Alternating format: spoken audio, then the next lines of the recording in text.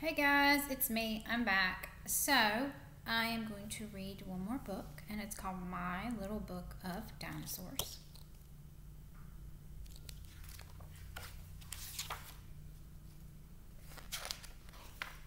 What is a dinosaur? Dinosaurs were a group of reptiles that lived hundreds of millions of years ago. They came in all shapes and sizes. Some ate meat, while others ate plants. Some walked on 2 feet, while others walked on all 4s.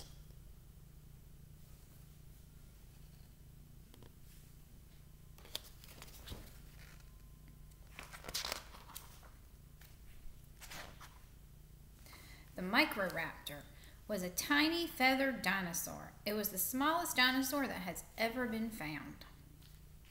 So this is the smallest dinosaur that has ever been found, and it's called the Microraptor. The Spinosaurus. The Spinosaurus was a huge meat-eating dinosaur. It ate mostly fish, which it grabbed from the riverbanks. The Spinosaurus had a huge sail of skin on its back. So there's our Spinosaurus, and you can see right here the skin on its back. And he was a meat eater, but he ate mostly fish. The Tyrannosaurus was the biggest meat-eating dinosaur that ever lived. The Tyrannosaurus walked on 2 strong back legs. So as you can see, there's our Tyrannosaurus. And he was a meat-eating dinosaur. The Velociraptor was the size of a fox. It had long, sharp claws on each back foot. So there's our Velociraptor. And that too was also a meat eater.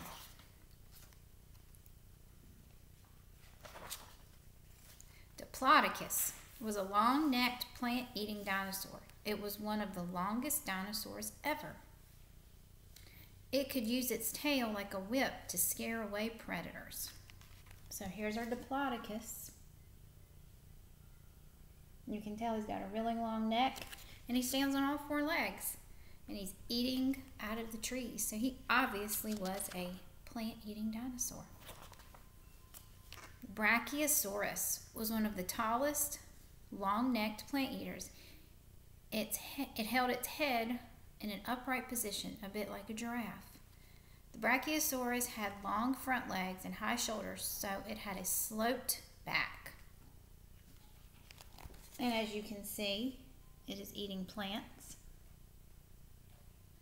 So it is a plant eater. The Argentinosaurus. The Argentinosaurus was the biggest and heaviest dinosaur ever discovered. Argentinosaurus spent most of its life eating. And this was a plant-eating dinosaur as well. The Iguanodon was a large plant-eating dinosaur. It usually walked on 4 legs, but it could stand or run on 2. So here is a plant-eating dinosaur who would run or walk on 4 legs, but if it needed to, it could run on 2. The Paracephalus was a plant-eating dinosaur with a hollow crest that swept back from its head. They don't really know what that crest was on its head. They don't know what it was for. But this was also a plant-eating dinosaur as well. The Stegosaurus. Many plant-eating dinosaurs were covered in armor or had plates or horns to protect themselves. The Stegosaurus had a double row of plates down its back. These guarded it from attacks. So there's our Stegosaurus. And as you can see, the row of plates. And don't forget, on his tail, he had those spikes to protect himself.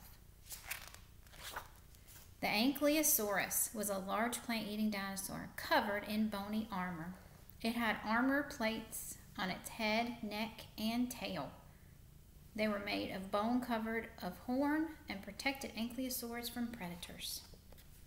So like the Stegosaurus, it had plates on its back, but it's a little bit different. His plates cover him a little bit more, and his tail is like a club instead of spikes.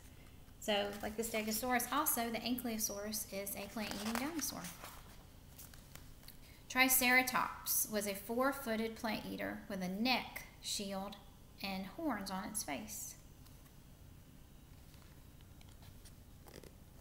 And also you see his mouth is kind of like a beak, as we talked about. So there's our Triceratops. And of course that was a plant-eating dinosaur.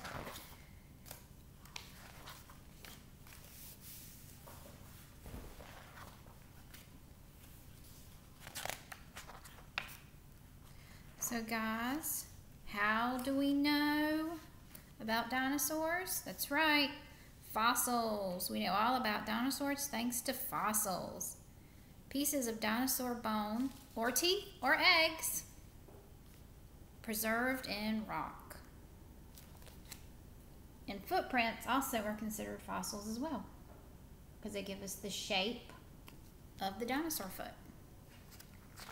Fossils formed when dinosaurs' remains were covered quickly by mud or sand. As the mud and sand was packed down, over time it turned to rock. And inside the rock, the dinosaur bones, teeth, or eggs turned to stone.